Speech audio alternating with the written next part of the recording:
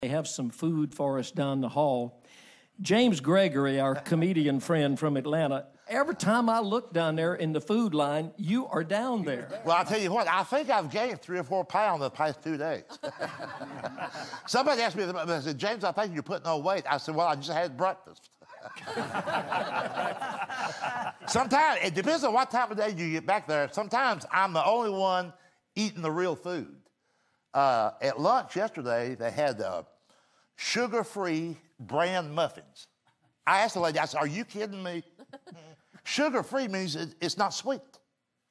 There's no vanilla chocolate frosting. There's no cream cheese in the middle. There's no jelly. That's what I used to call a rock, you know.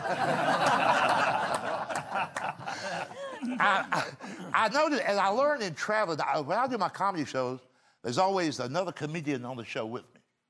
And it's usually a guy that's much younger. Like age-wise, he's a generation behind me. And I don't know where in the dickens these young guys, I don't know where their mother was. I mean, these guys were not raised right. I mean, they don't smoke. A lot of them don't even drink. Yeah. I mean, ain't that odd? It's like working with little girls, really. I mean, we go out to lunch. I'm embarrassed to go to lunch with them. I wouldn't be embarrassed if these were women. These are grown men in a public restaurant, a 5-page menu, and what do they get? Tuna tomato. Tuna tomato. Or an $8 Caesar salad.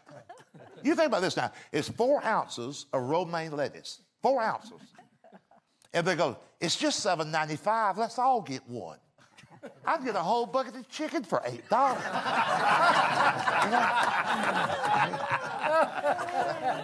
And everybody's in this health craze now. The political correctness is even taking over our eating habits. I'm just not going to jump on that bandwagon. I mean, I went to the doctor. I had a complete physical from head to toe in 1968. Why do I need a second opinion? I mean,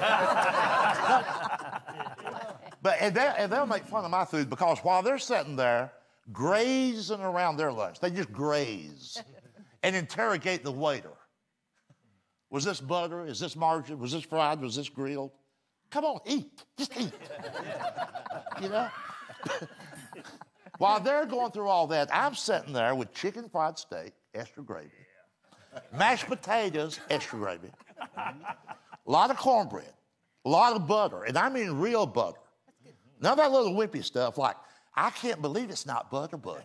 Come on. And they also have, I can't believe it's not butter spray.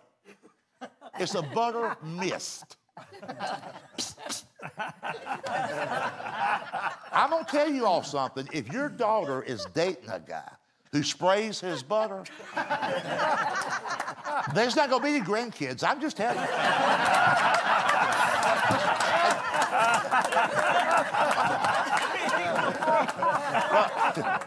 I come from a background. My mother used to say that an empty stomach is the devil's playground. You know some people say, I can't do so-and-so on an empty stomach. I can't do so-and-so on an empty stomach. My family, we can't eat on an empty stomach.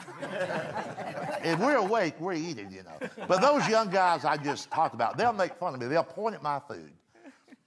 And they'll go, you know what that greasy food's going to do to you? I'm like, yeah, fill me up. I have to eat that way. I need to maintain my strength.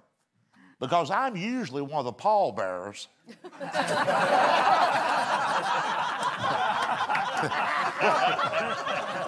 when my healthy friends drop dead working out. And we all know that does happen, you know. And we had a young fellow, a radio personality in Atlanta, Georgia. This was on the news. He worked at a radio station. He dropped dead. He was 31 years old, 31. And he was, after work, he'd go to the gym and he'd work out. He was trying to press weight X number of pounds and had a heart attack. And they talk about what a tragedy that was. I'm thinking, well, you know, come on. You're lifting heavy stuff after you've punched out. Who would do that? I'm off work, let me go lift something heavy. The reason I'm still kicking, because while he was doing that, I was laying on the couch watching Andy Griffith. Yeah. So you have to be careful. It's okay to take care of yourself, but don't get this extreme physical fitness. I got a tour. I name every tour. And this one is exercise can kill you. It's on the news all the time. But you've heard stories about some fellow who'll drop dead jogging. Drop dead jogging. Imagine that. He's got car payments of $300 a month, and the buffoon is out running.